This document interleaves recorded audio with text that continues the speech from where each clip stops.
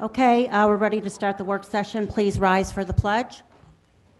I pledge allegiance to the flag of the United States of America and to the republic for which it stands, one nation, under God, indivisible, with liberty and justice for all.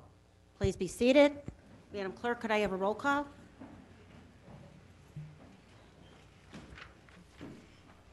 Councilmember Christine Adamzak. Here. Councilmember Linda Hammer. Here. Councilmember Michael Jazinski. Here. Councilmember Gerald Kaminsky. Councilmember Brian Noah.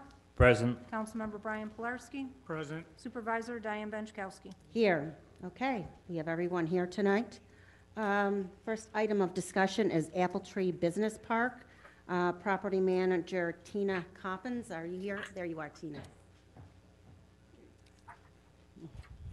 Hello. Hi, How are good you evening. guys? Thanks for being here. I know you. Oh, had- thanks for allowing We me had to. a conversation. I suggested you come and talk to the board. Sure. So I don't know, did everybody get a copy of this? I don't- sent it to Kim. No? No, she might, can you? She's going to bring it up, I Okay. think. Yep, it's fine, we could do it from the screen, it'll work. Mm-hmm. So everybody can see it. So what I Sure. did was I put together an analysis for, You might have to stay by the microphone, mic? though. Yeah. I have a pretty loud voice, but I'll say. Okay. So what I did is I put an analysis together, and what I did was, so on my taxes in 2021, my garbage tax was $53,629. So then I took all of my tax credits from picking up the trash for 2021, and it was $13,446, leaving you with about $40,000 that I paid, I had no service for.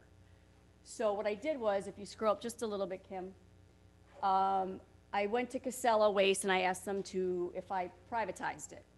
They would charge me about $600 a month, which would be about $7,200. So what I'm looking to do is try to become something fair here is, because I did do some research on some other properties that have no garbage, no exemptions. No garbage tax? No garbage tax, In no. Cheektowaga? Yeah, mm-hmm. Yeah, I'll that'd give be these- interesting. Okay. Mm-hmm. So, obviously, I'm not gonna get that cut off, I'm guessing. But what I'd like to do is have a discussion or sit down with somebody and figure out a fair way to make this either I get it off and I pay monthly for whatever I use, or I just can privatize and I lose it altogether, which obviously I want to support the people in the room. So I don't know if there's a way we can look at this. So you're on behalf of Apple Tree Business? Yes, I am. Okay. And my tenants. So if you look down at the bottom, so right now, my this. trash is costing myself and my tenants, because we pass through taxes. Right now, like, for town pickup is 13 cents. If I was to outsource it, it'd be 2 cents a square foot. So that could be substantial on a smaller business in the Apple Tree.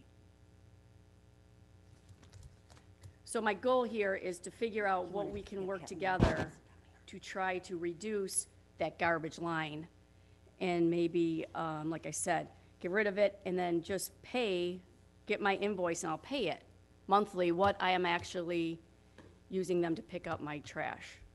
You know, there's really, the only pros is, there's really no pros except it gets picked up. But I have to buy my own dumpsters, I gotta maintain my own dumpsters. You know, and if I outsourced it, I wouldn't have to do any of that. I would get brand new dumpsters, there'd be no holes in them, I wouldn't have to repair them. You know, we try to keep them with no holes in them so we don't keep the rat population down. You know, it's so, and my taxes be reduced a lot. So that's what I'm here to figure out what we can do, and I don't know if this has to go to another meeting or. Well, we'd have to, we'd have to change the whole way that the garbage tax is figured out, because it's based on your assessed value. And it's not fair, I agree with you. So, even when you look at my out parcels that have no building on it, they get billed trash. They don't generate any trash.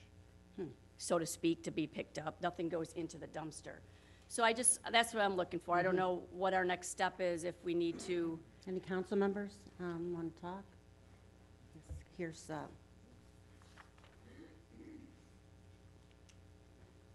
so what you're saying is you get credited back every time our town sanitation picks up your dumpster, Correct. and then you get credited something. Yeah, I don't get a bill. So, yeah, I get a bill similar to this. You can have a copy of this. Mm-hmm. So that's what I get monthly. And it depends on how many dumpsters are picked up and how many times they come. They usually come twice a week. So sometimes they pick up 2 dumpsters, sometimes they pick up 3. The average is 2. So all I do is I get this credit. I don't have to pay.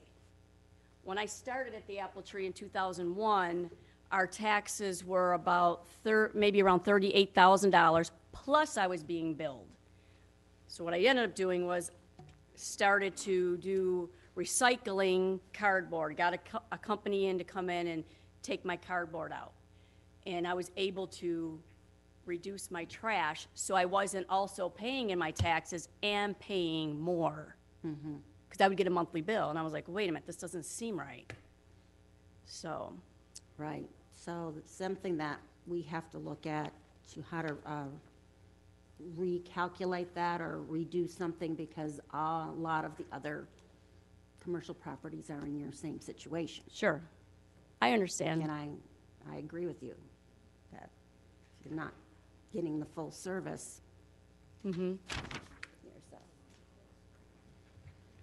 So I think that, we'll have the board take a look at it.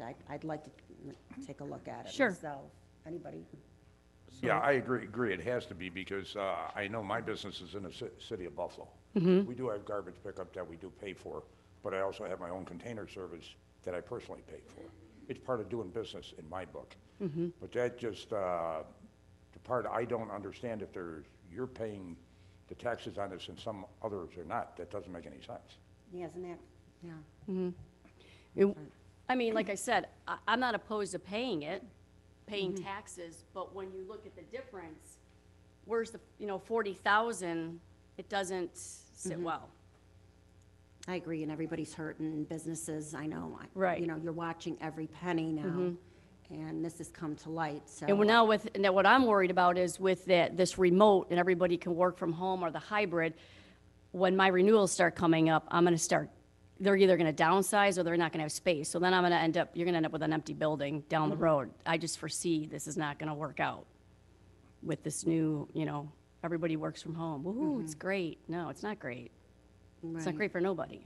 Yeah. But, So, not knowing the whole story behind it yet and not digging into it, my concern is it could open up a can of worms on, hey, as a business owner or a resident, I don't use XYZ services from the town, so how do I get that off my tax bill? I don't ever call the police, so how do I get that portion out of my tax bill? As a business, I'm not using youth and rec and seniors, how do I get that portion out of my tax bill? And not knowing the whole story, we'll have to look into it, but it could open up a can of worms of, what services I don't use, even as a resident. Right. I don't use senior services, so do I not pay that portion of my taxes or sewer, whatever? I understand that, but I'm not saying that I want to privatize. I'm saying I just showed you the cost of it. I'm willing to stay, wow, that got louder. I'm willing to stay with the town if I can pay what I'm doing. I'm not looking to, I don't need to privatize it. That was an example, an analysis. I get it. You have to pay your taxes as part of doing business and all that, but I'm just saying I would like it to look a little fairer. That's all, on that end. Only question I have, can you give me the exact or approximate assessed value of the business park right now? Right now, it's right there. In 2022, they assessed it at 32 million. Yeah, I'm not seeing it on the sheet that I have here. Sorry, that's why I asked the question. Oh, you don't have this sheet. It was up on the board. So right now, 21, it was 24, and now it's 32 and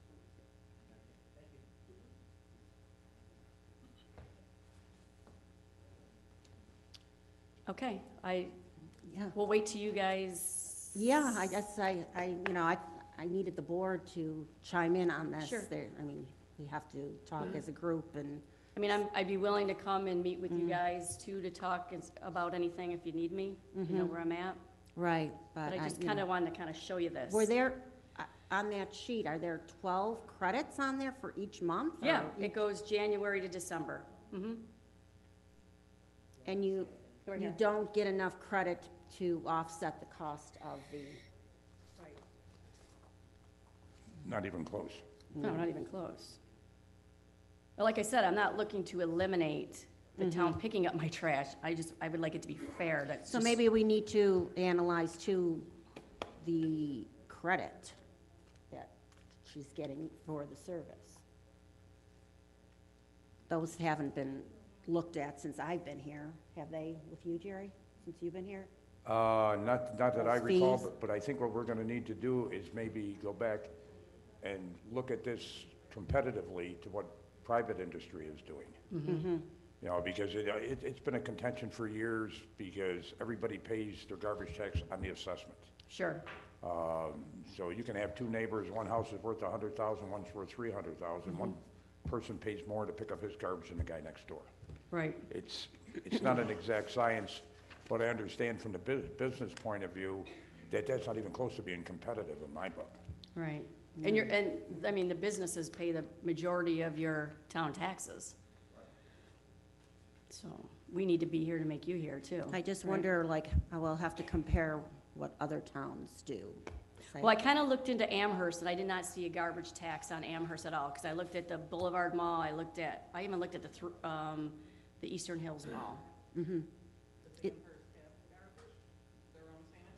I think they're They do. contracted with I it. think they're contracted But out. they still pick up, you gotta pay it on your, but it's a flat fee per unit. They charge a flat fee per unit. Yeah, And, no.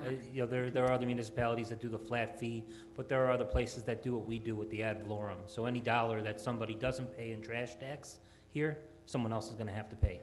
So if X pays less, A, B, and C are gonna have to pick up the rest of that tab in order, because the district needs the funds that it needs to operate. Yeah, City of Buffalo's flat fee too.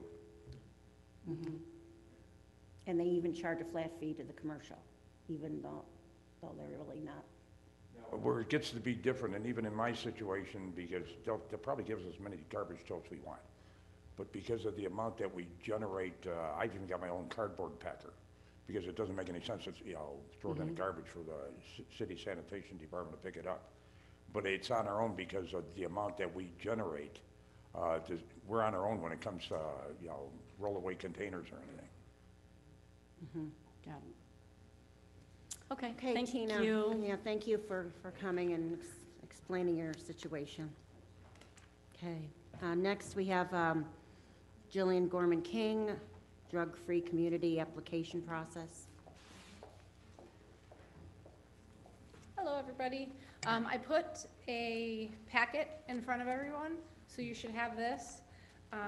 So the reason I wanted to come today is that the application has come out for the drug-free community grant. It is due April 11th. So I wanted to provide the town with all the information that they need in order for how we would be involved in the grant process. So what you'll see there, the organization who will be the fiscal agent for this grant would be the Prevention Council of Erie County.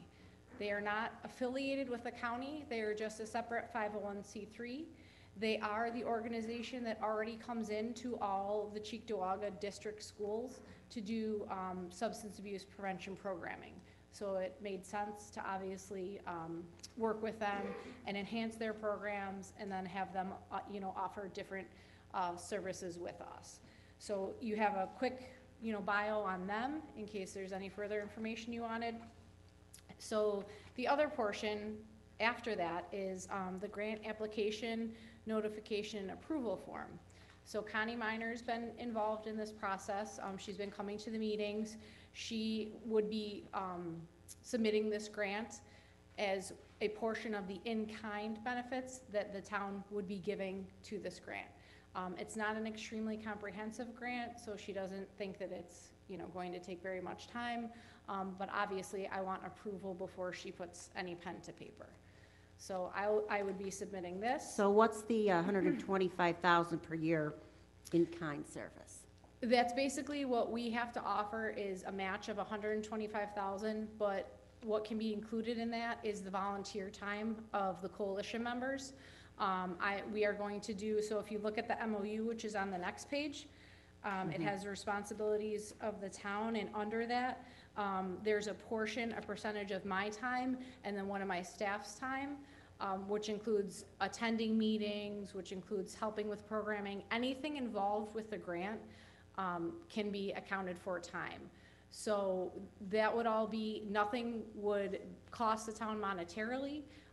We would also, if the board is in agreement, give the program coordinator who would be hired, the town would give them office space, a telephone, and computer access, because as we discussed, Dawn is here from Prevention Resource Center. If we have any questions, she works with all the coalitions in Western New York area.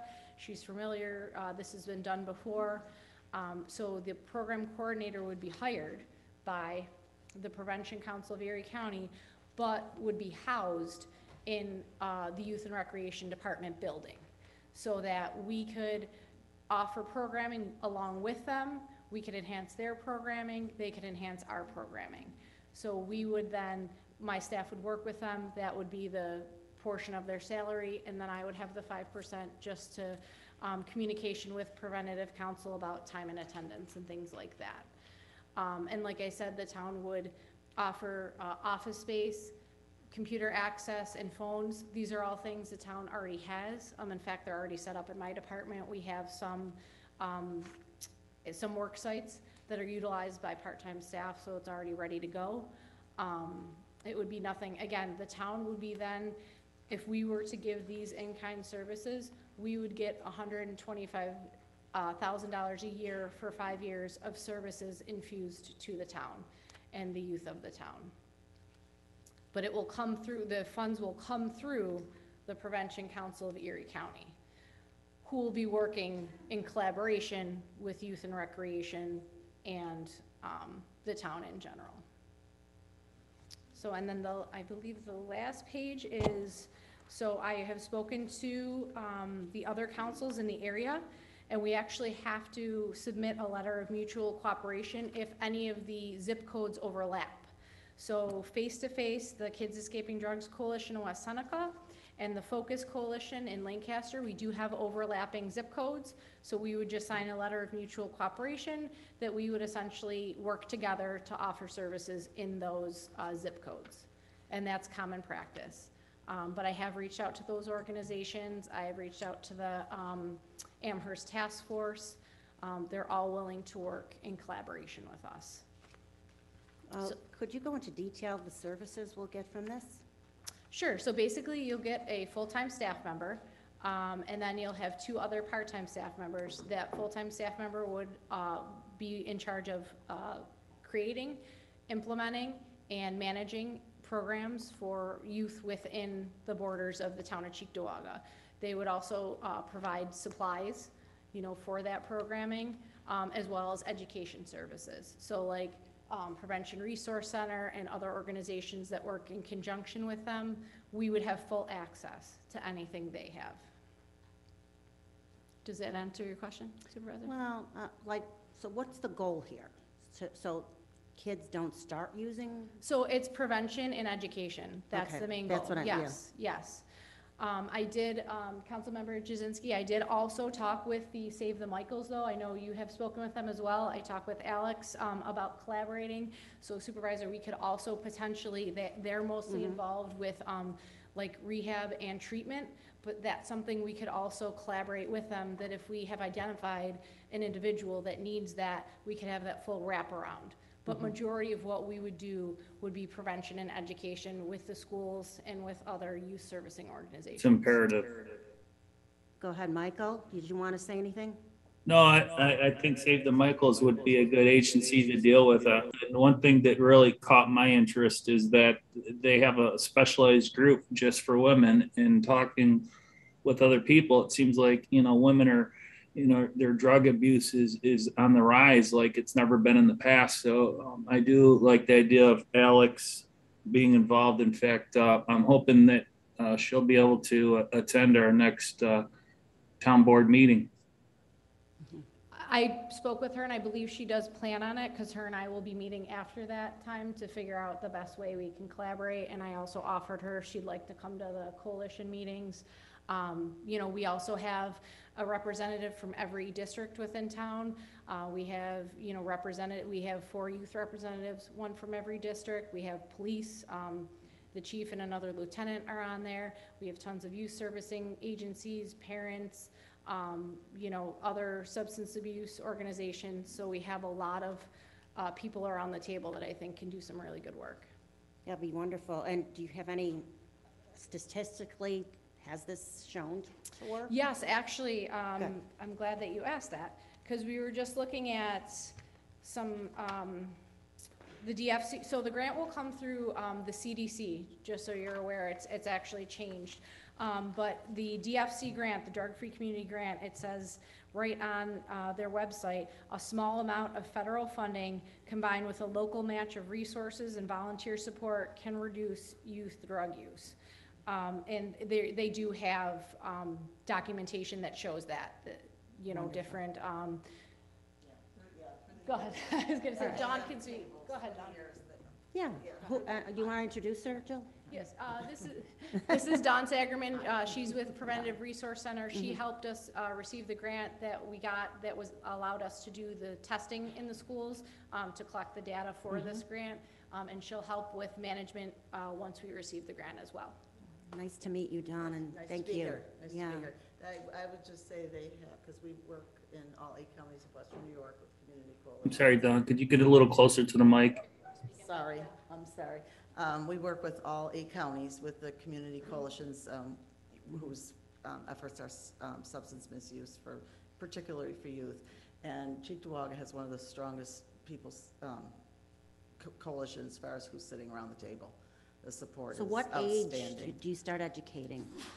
So the grant is for ages 12 to 18 specifically. That doesn't mean that if you're 11 and a half, we don't talk to you. Okay. Okay, so it's more. So that's the target Yeah, group. exactly. You find It's that. youth, it's not 18, to- you know, it's not over 18, it's not adults, it's primarily. But again, you can still incorporate some of those things, and hopefully youth prevention will prevent other people from, you know, Yes. adults from using, so. Correct. Sounds great. Any, one more question I did have.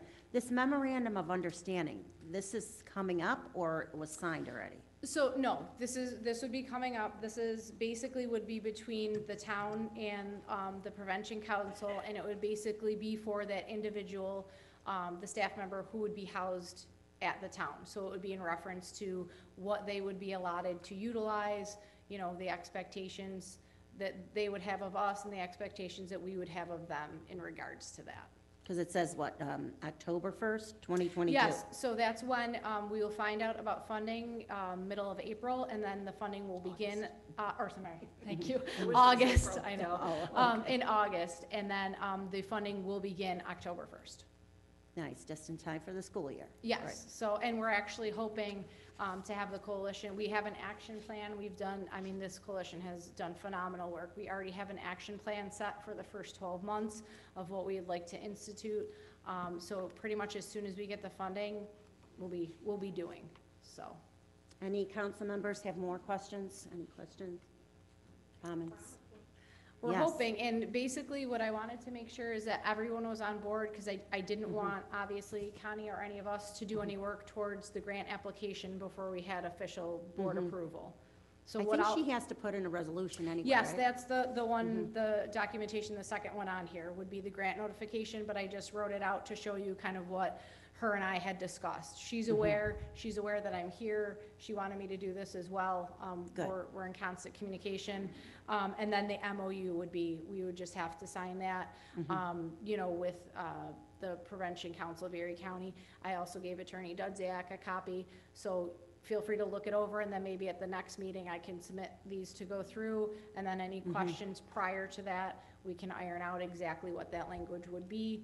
I can also put any of you in touch with the contacts at Prevention Council, Robin Mann and Vanita, I'm blanking on her last name. Yeah, Vanita, and we're both blanking on her last name, Jameson, Vanita Jameson. Those are the two contacts. I'm sure they'd be more than happy to meet. They're very excited. They have done this process previously, so they're well aware of how it goes. Wonderful. Good job. Thank Okay, you. thank you very much. Thank you. Okay, Chris Adamzak, Councilmember Adamzak wanted to discuss work session and town board meetings. Yes, so I just wanted to chat real fast about the work session and board meetings. The last few work session and board meetings have been very long, and I just wanted to bring it up for discussion again about starting earlier or separating them on different days. I don't know what everybody's feeling is, but staying, being on these work session board meetings until 10, almost 11 at night is getting very long. Anybody? Yeah, I agree with you, Chris. And it's like I said, I think probably the biggest thing, it seems like all our time is taken up. We're always short of time.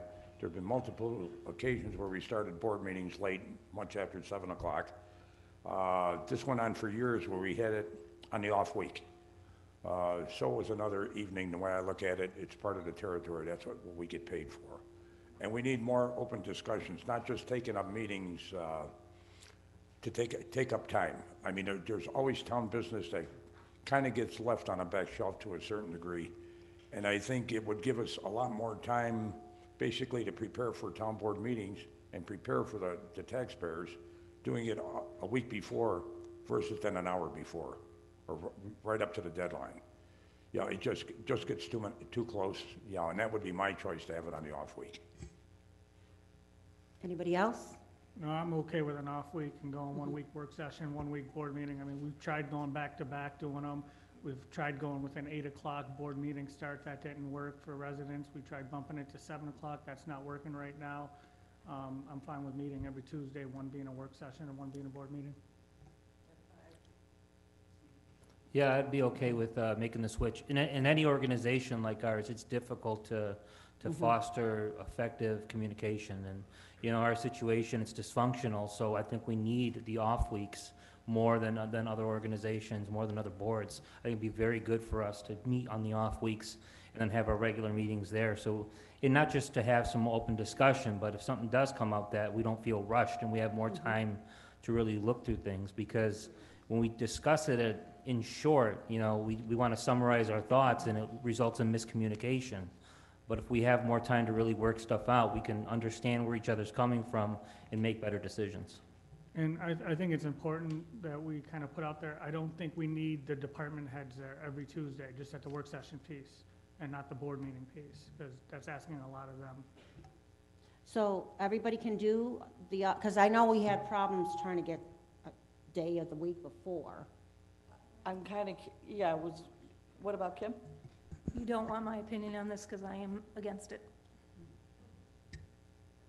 That's true. She'll have to be there. They are, both the work sessions and the town board meetings will be on YouTube. And, I have a concern also about, since we have a consent agenda, our meetings are very short. So we're gonna have people come here for the meeting and they're gonna be out of here in 15, 20 minutes, maybe a half hour.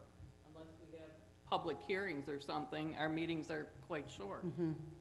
Correct, Linda, and that is part of my objection to it, is that you're going to be here at 7 o'clock for a meeting that's going to last 20 minutes.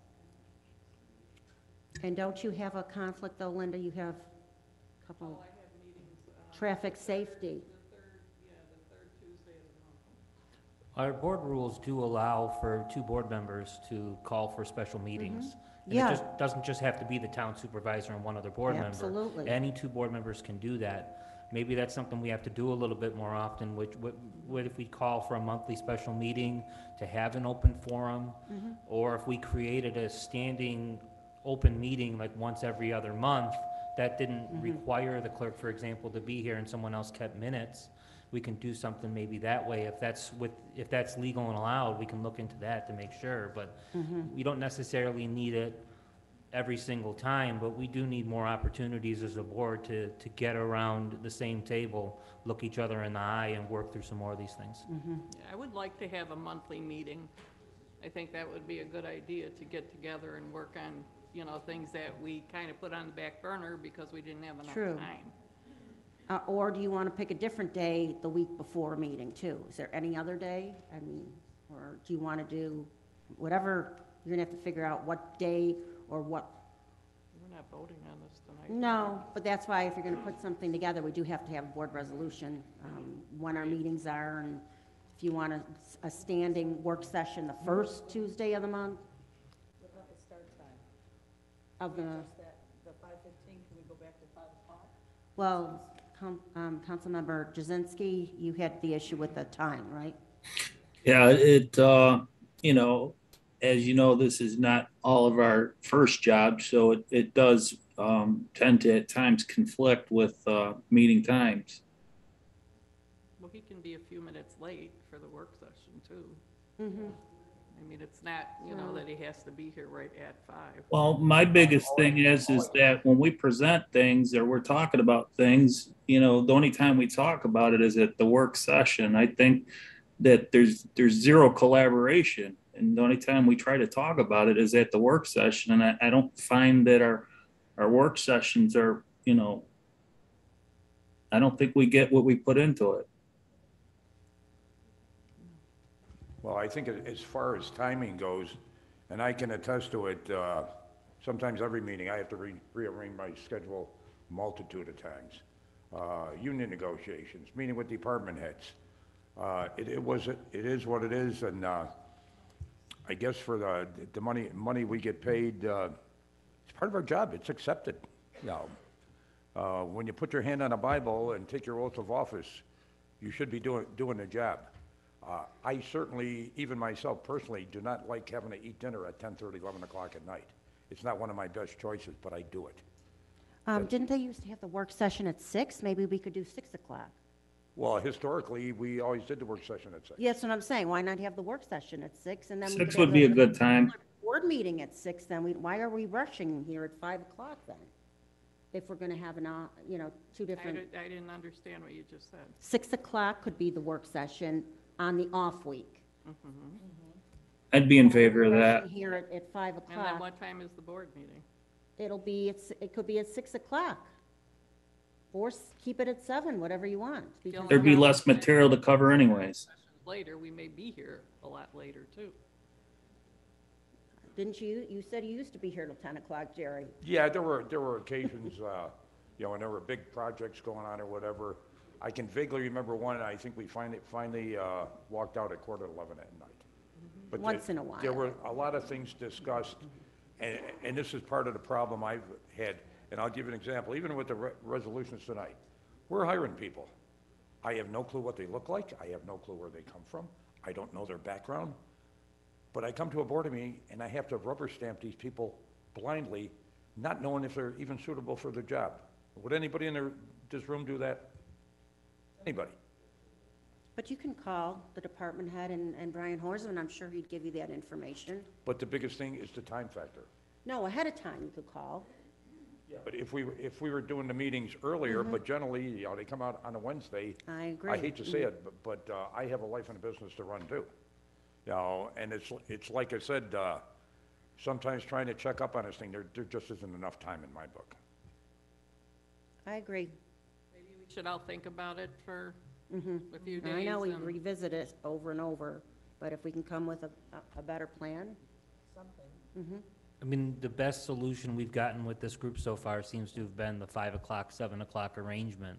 You know, just gonna say again, we can call a monthly special meeting if we needed it for, whether it's open forum, or there were a certain project we wanted to work through some things through, or something like ARPA funds. We had a special meeting for that recently. I mean, we can do those kind of things and do that. It would mean more frequent meetings, and instead of having, you know, like the clerk was speaking about, and Councilmember Hammer was, having these 20-minute council meetings at 7 PM, and then having these other meetings on the off weeks, You know, it is hard to get people around the table, and I appreciate what Councilmember Jazinski said about, you know, having another job and these other things going on. You know, I know Councilman Pilarski's got other things going on. He's busy, and you mentioned running your business. We've all got other things going on. Yeah. You know, I've got another job outside of this. I prioritize this job. I let them know I got to be here on a certain day and time. You're not keeping me away from here. I think this is my 101st meeting. I haven't missed a single one, you know? Not bragging, but you got to make time for this is the point, you know?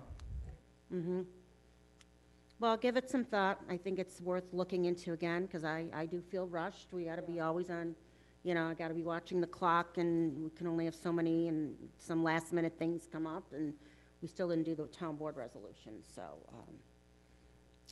I think it's a good idea to take a look at it. And even I'd be willing to do a standing first of the month, Tuesday of the month work session too. But it sometimes doesn't always work out. We're going to have all the things ready to discuss that day, so. Okay, we got to go through the town board resolution items.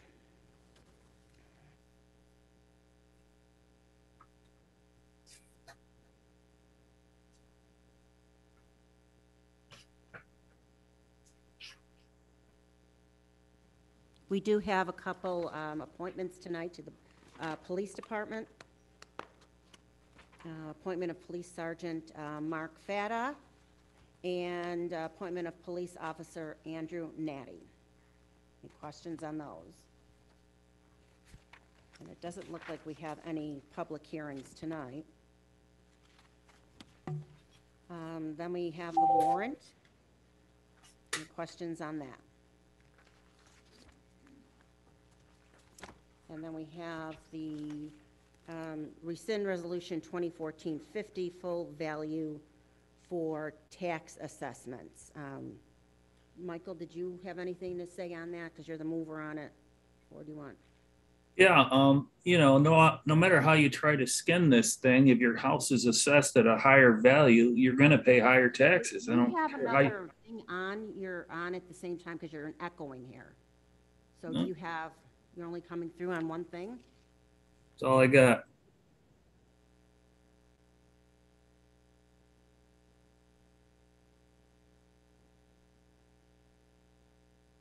I can't hear any of you.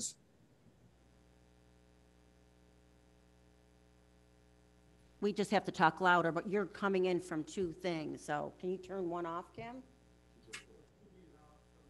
Okay, go ahead, Michael.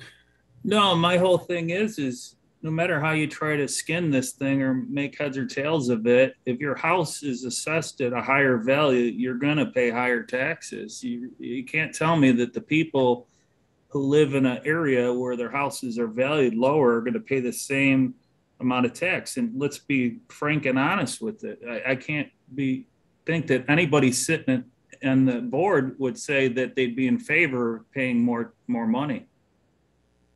Well, Mike, I don't think that's the point, and I was heavily involved in this in 2014, 2015. And just to keep numbers relatively simple, in 2014, the equalization rate was 62%.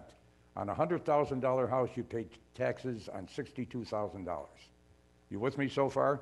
Yep. At a rate of approximately a little over $17. 62,000 times $17, I know what the number is. It's $1,054. When we went to the 100% assessment, it automatically dropped the tax rate down to approximately $9. So on a $100,000 house, you were paying $9 per thousand. That's $900, isn't it? The Well, taxes if practically that went was the down. case, Jerry, then why wouldn't Elma, be in favor of lowering their, assessments? Having a reassessment. Yeah, why Well, wouldn't, for sake of another term, I do not understand, the day is gonna come sooner or later, and I've said this for years, I worry about Cheektowaga. In a lot of cases, by going to this 100%, which made it much, much simpler for a lot of people, just the mathematics alone. We did 6 meetings around town. Some people were happy about it, some people were not. And the part I do not understand, that 100% valuation was on every single tax bill back then. The equalization rate is a number the state hands down when we don't reassess. Do you know where that comes from? Where Comes the from the equalization state. rate started from? Comes from the state. The 13 colonies, that's how antiquated and old this is. And every time that number drops, the tax rate has to go up. We still raise the same amount of money. It's just divvied up differently. You know, if we raise $78 million by taxes, it doesn't make any difference what the assessments are. That's what affects the tax rate to raise that amount of money. In a lot of cases, and generally on reassessments, I think anybody can explain it to you. Generally, when there's a reassessment, third of the taxes stay the same, third go up, a third go down. I know, off the top of my head, my assessment in the last probably 4 or 5 years, probably gone up $100,000. And this is the way I look at it, whether you're young or old, why would you want your house to be worth less? Would you want to Well, buy a house for $100,000? It's a drive-by assessment. It's not even a true evaluation of your house. I could say your house is worth $50. What does it matter? It's all about what it equates to at the end of the day. I got a letter last year saying my house was assessed at $63,000 more. What do you think's going to happen? It's going to equate into me paying more tax. Not necessarily. Depends what the It's tax one rate of three things. It's the assessments, it's the town and county's budget, and it's the schools. So it's a three-headed monster. But the assessment, if your house is worth more money, they're going to want more money. It's simple math. Right, it does generate more. So I think that after last year, this is my argument anyway. After last year, we got everybody up. Excuse me? What are you looking at? Oh, I thought I heard you say something. No, I didn't say a word. Well, you mumbled something. No, so. I did not. Okay. Sorry, Supervisor. So anyway, last year, we all came up to 100%. And we looked, I sent everybody the proposed, the contract that we already approved through GAR, and there were two choices.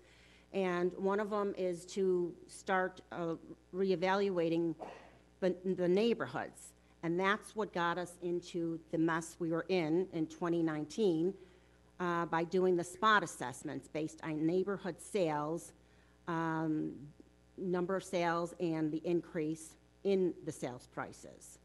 So this, by taking away this 100%, having us to stay there, it would give us more flexibility that we didn't have to stay at 100, and we could do the assessments cyclical every 3 or 4 years. What we should do, Determine- cyclical assessments, 100%. Right. Instead That's of what I'm having 100% on. neighborhoods every single year, and then you have certain neighborhoods that are assessed 2 times, 3 times in the 4-year period, and then some haven't been reassessed at all, and that's where we found that happened back in, when we were looking at this in 2019. So we're all up to par as of last year, 2021, and I can't imagine any other taxpayers want to have to go through that whole process again about coming to a meeting, figuring out how to challenge your assessment. Plus, it's an expense on the town to reassess and work with these challenges. Right, and it's on the back of the taxpayers, that assessment. We're paying a third-party Exactly, they pay company. for all How much, do we even have the numbers on how much it's gonna cost us to pay GAR? It was in that agreement I had sent, to everyone. Can I just finish, council member? Okay. So that was, I just don't think we should be doing the neighborhoods.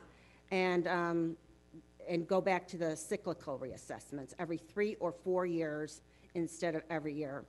And it's easy to say you can challenge your assessment, but how do you say that to an 80 or 90-year-old person who is not tech savvy? I know, I got a mother or mother-in-law and a father that I had to fight their assessments and my own. They do not understand the challenge process. And only 5 towns out of 28 towns in Erie County, there's 28 towns and cities, including Buffalo and Lackawanna, are at 100%. 5 of them, which include Cheektowaga, Clarence, Grand Island, and Newstead. And then, what about, Tina was here from Apple Tree Business Park explaining how unfair it is for the business park to be paying for our garbage tax based on 100% tax and, or the assessment. And I had a couple examples that I pulled up. So I have a $405,000 full market value assessed house. Their garbage tax a year is $638.26. And I happen to know the homeowner on this house, and I know there's only 2 people in there. Yes, the garbage tax. And if we look at, if we look at a house that's only assessed at $73,000, it's only $115. So, I mean, so what makes the $405,000 house at 638? Do they get more services for garbage? Same services. Garbage? I don't know. There are 2 seniors living there versus somebody that's only assessed at $73,000. It's paying $115. Then you have, on the other flip side of that, you have a senior living in a house who has an apartment and there's only 2 people working there, or 2 people living there, and they pay $600 and some dollars. Exactly. So it's Well- not fair that way either. Well, it's not. No, either way. It's not. But then I'm saying is it depends on your assessment instead of, I think if anything, we have to figure out a way to do a flat garbage tax instead of this assessment. So anyway, Councilmember Nowak, you wanted to speak. Sure. First off, this is not a resolution about garbage taxes. And if we do a flat garbage tax, the less your property is worth, the more your taxes are going to go up. It's going to be a shift from the more valuable properties to the less valuable properties. I'd be happy to sit down with any of you and run those numbers. But when we're talking about the comparables that were provided up here, they were properties that were $40,000, $132,000 compared to a $32 million property. They're apples and oranges, but we're not talking about garbage taxes right now. That's a whole different matter. I do have some questions about this for the movers regarding the unintended consequences of this. I've got a handful of them. If I can ask them and get some type of response or an answer. First is, if this resolution passes, does it mean folks will see a tax increase or a tax decrease? It's part of it. Taxes are 3 things: school, town and county, and assessments. So this is one piece of the pie. We got to slice it up 3 different ways. This is one attempt. We have to go after the other 2. And you need to take the budget into consideration. We won't know. So this resolution will not increase or decrease taxes. We don't know. All it does is say we're not going to assess properties, or we may not assess properties. We're not required to assess properties. It has nothing to do with tax rates. It has nothing to do with equalization rates.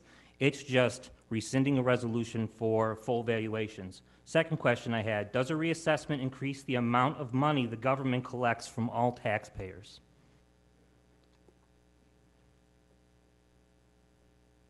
No. It doesn't. So this has nothing to do with that. We're talking about who pays what share. If somebody's property is a lot more valuable than somebody else's, maybe we shouldn't be taxing people at the exact same dollar amount. Maybe you should pay a little bit more if your property's worth a little bit more. It's an ad That's unfair, valorem tax. Brian. It's a flat That's tax totally based unfair. on per $1,000 value of your property. Just because I make more and I live in a more expensive house means you should take more of my money? That's a socialistic It's a government. flat tax. It's a flat tax based on the value of your property. It's a pretty conservative proposition. So you're I mean, you're in Milton Friedman was agreement an with advocate of saying flat that tax. you're willing to give more money out of your pocket. Is that what you're saying? It's the value of your property. This is pretty simple stuff. We're not saying if it depends on where you live. It's the same tax rate per $1,000 value of your home. Third question I had, if we decide not to assess based on current fair market values, what does that mean for the residents that can end up overpaying in property taxes? Elaborate on Suppose- fair market value. I'm sorry, say that again? Elaborate on the word fair market value. Expand on that. I'm not the mover or the second of the resolution. Well, you're asking we a have question. I professionals mean, that I'm have just come trying to help through. you answer your question. You're using terminology. Fair is fair. Like Diane said, it should be cyclical. this shouldn't be based off what areas, the hot market and what houses are selling for because they're selling at a higher dollar amount. I mean, if that's the most unfair thing I've ever heard. Well, the purchases, the sales, in the buyers, they make the market. What we're saying is we're basically going to ignore the market for a short period of time. And most states do cyclical reassessment. So at As we least we're should. discussing the prospect of doing this a couple of years down the road and not pulling an Elma and doing nothing and going down to 3%. What's wrong with Elma? They're Counties kudos look to their board statewide. for sticking up for it. If you look through statewide, there's a correlation between the larger municipalities that do regular reassessing and the smaller ones that don't, because you have more sales than the larger ones. Fourth question I had, Resolution 2022-74 authorized the settlement of class action litigation. What impact do you guys think this will have on potential litigation in the future if we rescind this? And it's the Adams et al. Versus Town of Cheektowaga. Not everybody's going to be on board with it, nor everybody's going to understand it. So of course, there's going to be pushback on people that don't fully understand it. Question 5, do we have the money in the budget to defend against the legal challenges that can be coming our way? You're on the budget committee. I think you can answer that question yourself. Wow. The answer to that would be no, we don't. But Brian, how do you know you wouldn't get a class action lawsuit for the people in the neighborhoods that were targeted and singled out for reassessment this year if you did it by neighborhoods? How do you know you won't get it? You're putting a hypothetical against literal litigation. I brought up literal litigation that was brought before us, and this board settled it last July, and you're putting up a hypothetical against that. We should worry about the material threat that we've already had to deal with and not some hypothetical that may possibly come later. Sixth question I had, do you believe that this action would lead to an increase in Article 7 actions? I can't answer that. Well, that's something we should be able to answer. Well, that's hypothetical also. No. Oh, but the Article 7 actions every year, it's not I hypothetical. don't know what I'm going to eat for dinner tomorrow night. So we'll get Article 7s no matter what. But we're going to get an increase to those. So any savings we might get in doing the neighborhood reassessing or spending on that, we're going to spend it in legal. So last question I have, will waiting 3 to 4 years mean smaller or larger changes in property tax bills for our residents?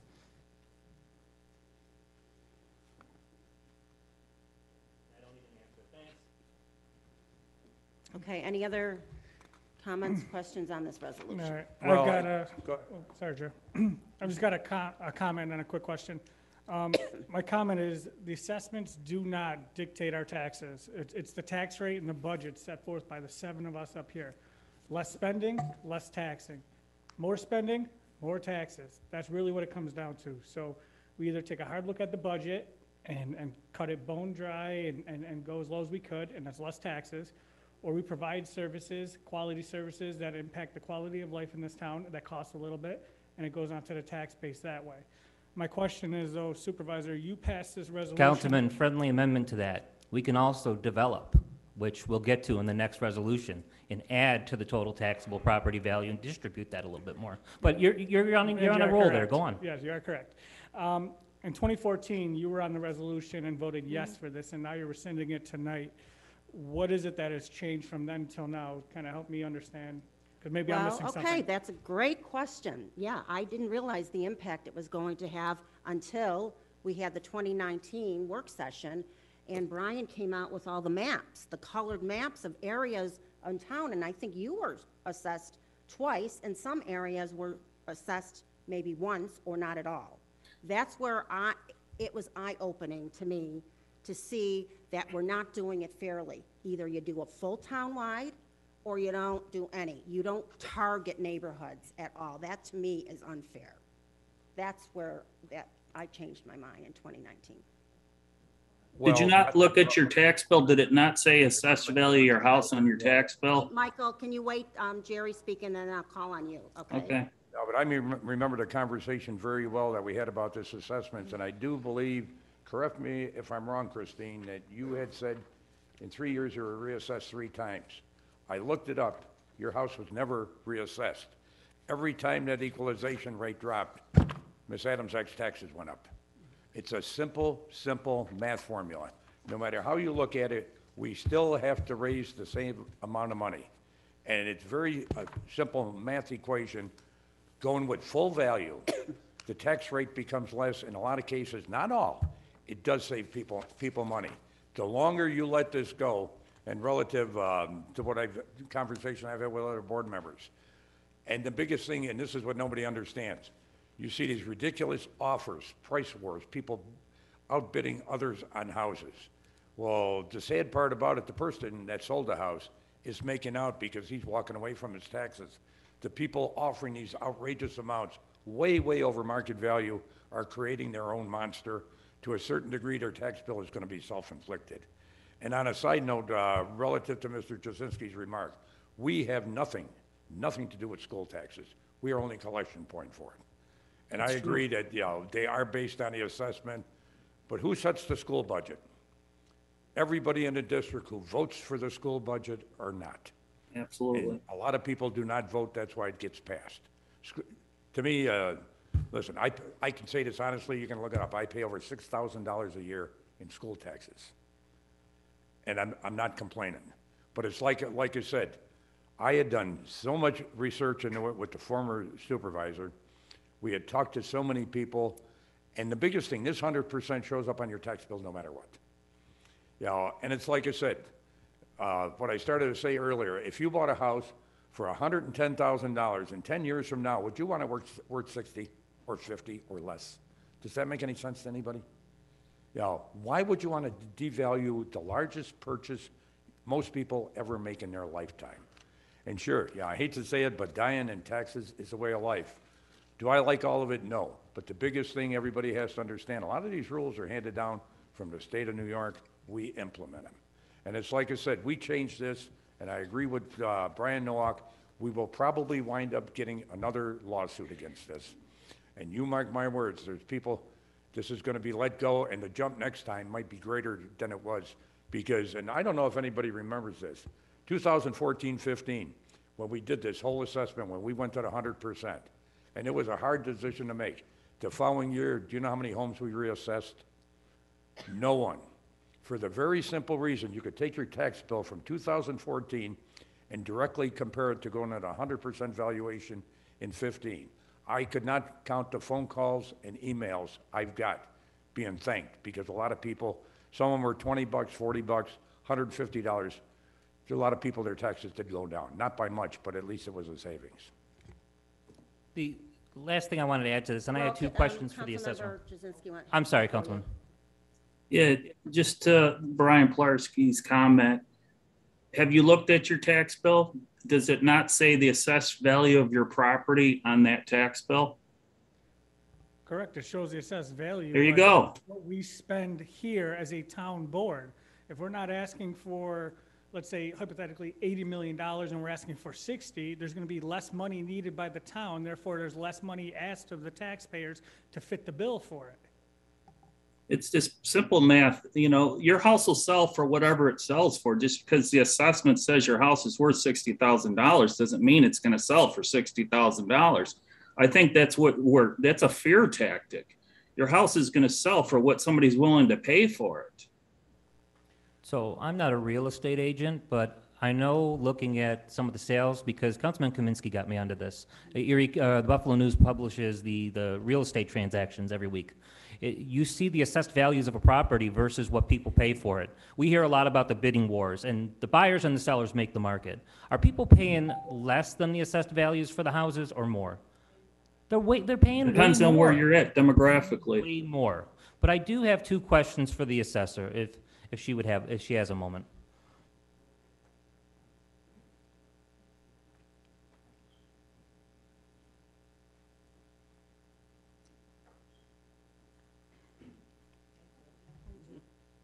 Although I don't mean to put you on the firing line, but, so, the first question I have has to do with lawsuits, litigation, class action, those kind of things.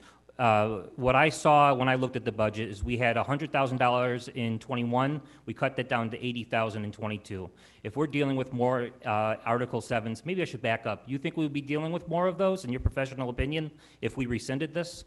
Yes, if the equalization rate Yeah, turn that on. If the equalization rate drops, the market value for those commercials goes up, and they don't appreciate at the same value that the residentials. So, yeah, with the 80,000, I mean, in your view, is that enough money to defend against Article 7s? Not if it drops. I Yeah. mean, right now I have probably 120 parcels in Article 7, so. And after the Adams versus the town lawsuit, do you think the state's watching us a little less or a little more? Oh, they're watching us, yes. So, I mean, again, we would need money to defend against potential litigation if another class action were brought up in regards to that. And again, it would be repeat based on what literally happened to this town not long ago. With the exception of, we probably wouldn't settle, and if we don't settle, you're talking about a lot larger legal bill. We And- settled because we had sent out notices, but we wouldn't settle so easy, I wouldn't think, if we went back. Okay, I appreciate that. Thank you very much. Okay. You know, maybe we can use some of the extra money and all the fuel lines we have in the budget to pay for this, right? Because nothing's happened to fuel costs recently. Brian, you're just adding fuel here that really, these aren't facts. We don't know if there's going to be a lawsuit, and we also don't know, first of all, we haven't voted if we want to do the spot assessments versus the town-wide assessments. But it gives us, I believe, get rid of this 100% that we're bound to, gives us more flexibility that we don't have to do the spot reassessments, because those definitely aren't fair either, because you're not doing everybody. If you're going to do a neighborhood, you got to do the whole town then. So, anyway, let's go on to resolution number 3. This is the negative seeker declaration for 6386 Transit Road. Does anybody have any questions? Sean's here tonight.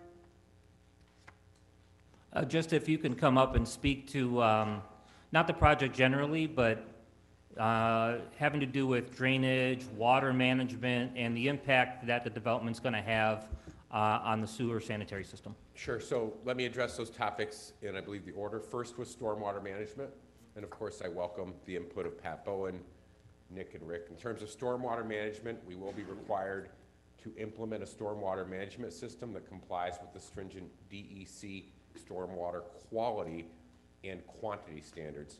Including in those quantity standards is a need for such system to be adequately handle a 100-year storm event. All of that to be verified by the engineering department as part of the site plan approval process.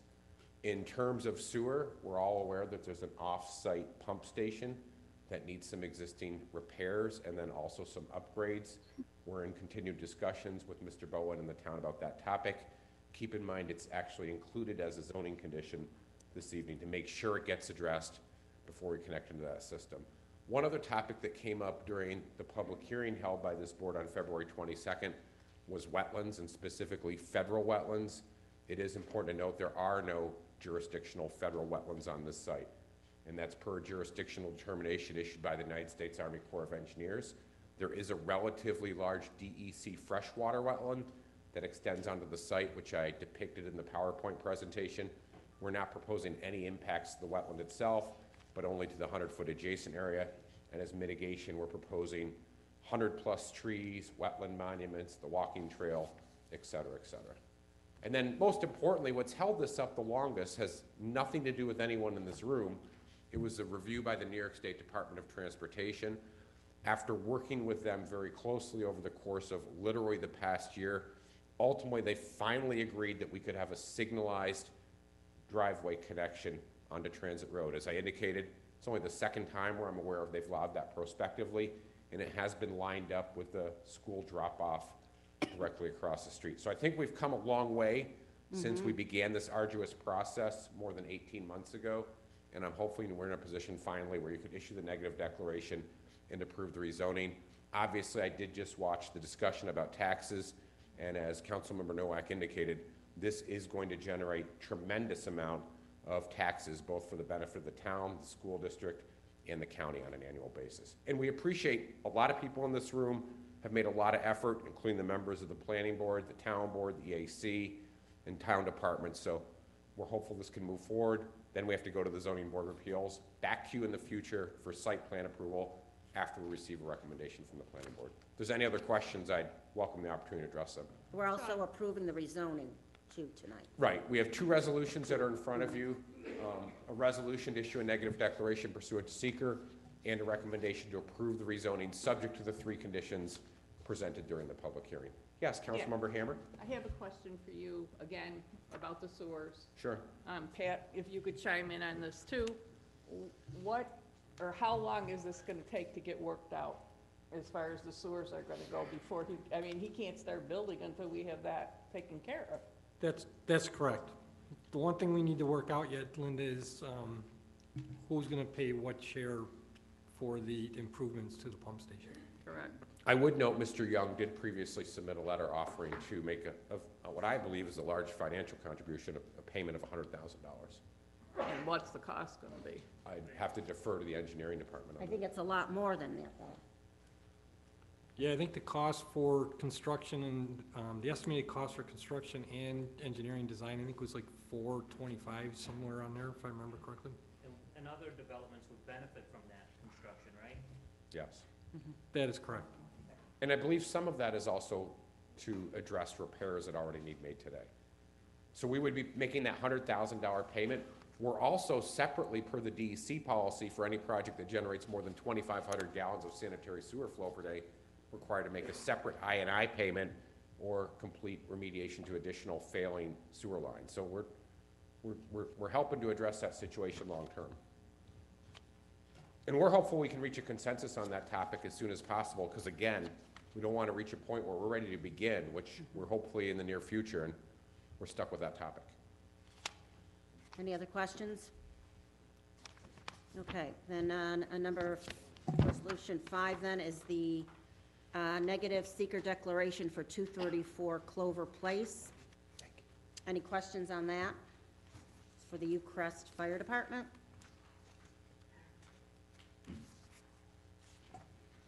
And the approval of the rezoning of 234 Clover Place is 6. And then we have several award of bids, 7, 8, 9, 10, 11, 12, 13, 14, and 15, I believe, are all award of bids for, usually, most of them are for either privately owned properties or maintenance issues. Any questions on those? 16 was pulled, 17, or now I think the numbering's off. Preventative maintenance program for town-owned emergency generator systems. Does anybody have any questions on that? Next one is special inspection and testing services for geotechnical and structural construction services. Any questions on that? Next is the hazardous material inspections at Town Hall. This was, I think, related to the asbestos. Then 20 is the extend the shared service agreement with the Village of Depew. Can we get a little update on that and talk about that a little bit? Yes. Like, how's it going? How much time is being consumed on it? Oh, good. Rick Coburn, you have the floor here. Make sure the mic's on. Councilman Pilarski, yes, I've been there for about 7 weeks now. We have 2 hires right now. They're presently working in Depew.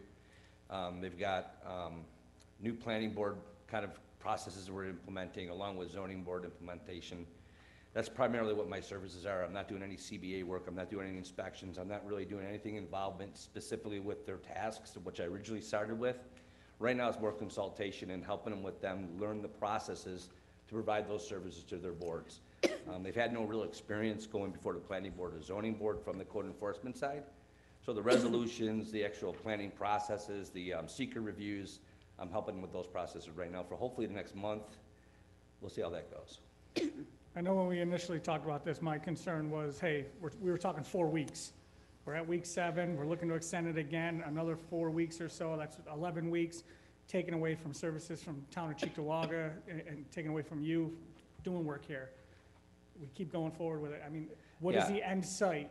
What's My the end date? intentions were to end it in the first process, except for the fact that the experience they've actually hired is not prepared really to represent the town in those actions. Hopefully, we have a couple meetings and I'll be able to set that up. That's kind of where I'm hoping to get away from. Honestly, I'm between 55 and 60 hours, and I'm tired myself, to honestly. So I really do want, I'm usually there 7 and 9 in the morning, and then consulting as needed in the evenings. And like this body, I'm also here for this also. So it's starting to weigh on me also, I agree. But hopefully, they're requesting that service for a continuance until we at least get the boards squared away with those processes. I don't really want to extend it further than this. Rick, you heard my views on it this morning, and it's much the same, like, an extension here, I'm okay with that for now, but beyond that, I'd have a really big issue going beyond this extension, so. Yeah, I told them this would be my last term also. That's good, because I can't agree to longer after this. Thank you, Rick. Resolution, next one is the purchase of computer equipment for the Police Department Dispatch Center. Any questions on that? Hosted Citrix for remote access and virtual environments. Any questions on that? Authorize supervisor to execute agreements for the nutrition program for the elderly for 2022. Any questions? Approve stop DWI agreement with Erie County. Any questions? Fitness in the Park, we got back, YMCA. Any questions? And we have some hiring, youth and rec hiring is the next one. And we have some appointments. Corey Roger is the, just have to amend that appointment. I guess there's a different start date.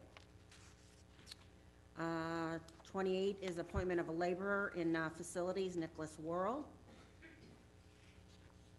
29 is appointment of a laborer in highway, Robert Spear. Any questions on those? And then we have a couple special events.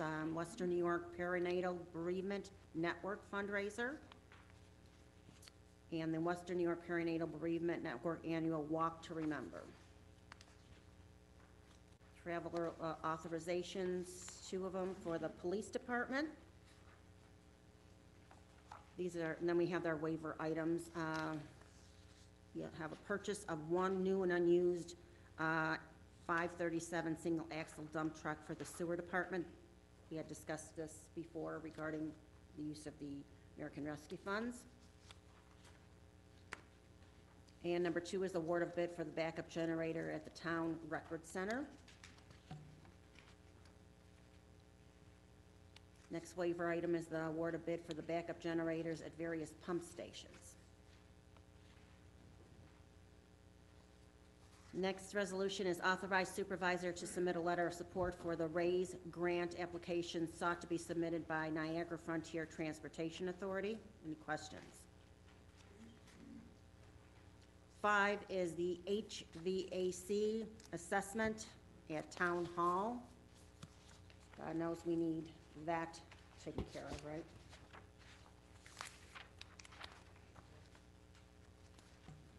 And 6 is the generator assessment at Town Hall. And 7 is support of the Donor Conceived Person Protection Act. It's New York State Senate Bill S-7602. And I was able to find out a little more information about exactly why this is being presented to us. In May of 2020, Stephen Gunner of East Aurora had died of an accidental opioid overdose. He was 27. He suffered from mental illness, particularly schizophrenia.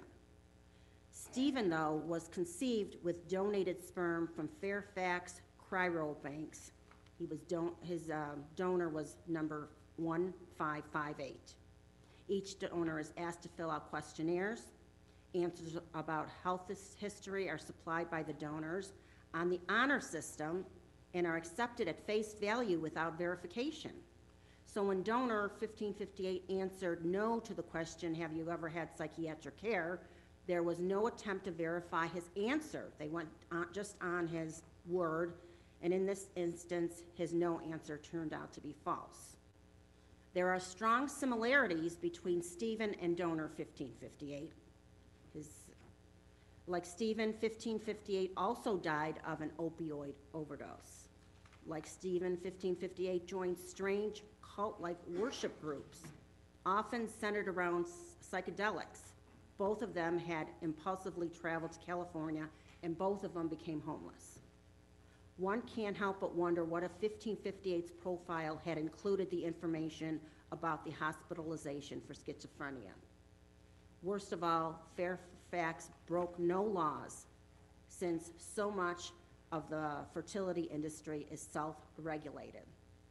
State Senator Pat Gallivan sponsored the Senate Bill S-7602, the Donor Conceived Person Protection Act, which is now in the Health Committee in Albany. The bill would protect recipients by requiring verification of a donor's medical history, along with information about the donor's educational background and criminal record. Currently, this information is self-reported by the donor and is never confirmed. Senator Gallivan has received support so far from Erie County Executive Mark Poloncarz, Representative Chris Jacobs, and several colleagues in the legislature and several other towns, including Amherst, Evans, and Lancaster. And I hope this town board will pass this resolution tonight. Any other questions? Thank you, Councilmember Millick, for sponsoring it with me. 8 is to support Assemblymember Monica Wallace's request of the New York State Assembly to create a grant to retree public lands impacted by invasive species. Any questions on that? It's a good thing we need the trees, so. I just also want to mention, I see all the TCA board members here, or yes, all the TCA employees here tonight. Thank you for coming and filling our room. It's not very often we see everybody, and appreciate you being here tonight. Just really quick to clear the record, earlier in our discussion, I think it was Councilman Jazinski said I was on the Budget Committee. I'm not on the Budget Committee. I was last year. This year's Budget Committee members are Councilman Jazinski and Supervisor Benchkowski, just so we're all aware of that. I'm not on the Budget Committee this year. Since we're clarifying things, Brian, taxes do include your garbage, so what, that encompasses the word taxes too, just to clarify the record too. Okay, so we have a couple minutes. You want to take a break, or we have an executive session you want to do after the meeting? What do you want to do? Want to take a break, or it's already? Okay, let's go into executive session to discuss the employment history of particular persons. I need a second. Councilmember Kaminsky, all in favor? Opposed?